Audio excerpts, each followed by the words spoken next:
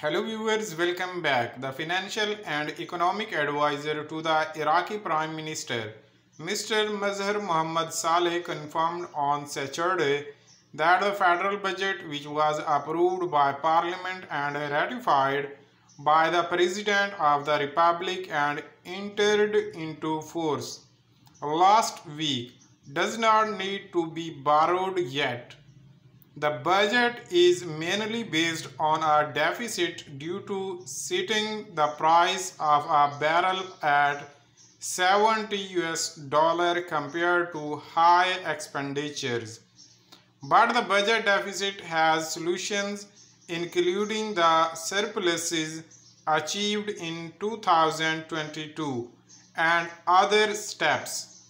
He added, if Iraq needs to borrow, it will borrow internally through the issuance of treasury bonds by the Ministry of Finance, but selling a barrel of oil above $70 will reduce the deficit, and a drop in the price of oil below $70 will create an additional deficit.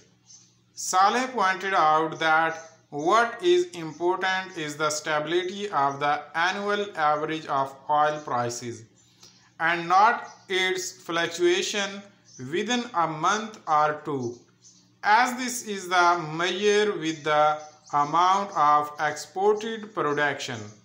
On 11 June 2023, the Iraqi Parliament voted on the financial budget for 3 years, 2023, 2024 and 2025, after 4 consecutive parliamentary sessions due to differences between the political forces regarding a number of articles.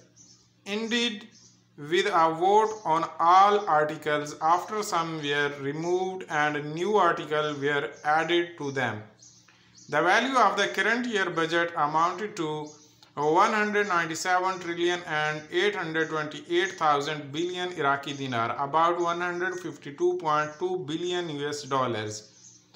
with a total deficit of 63 trillion Iraqi dinar, $48.3 billion, while the items of the budget for the year 2024 and 2025 were not published.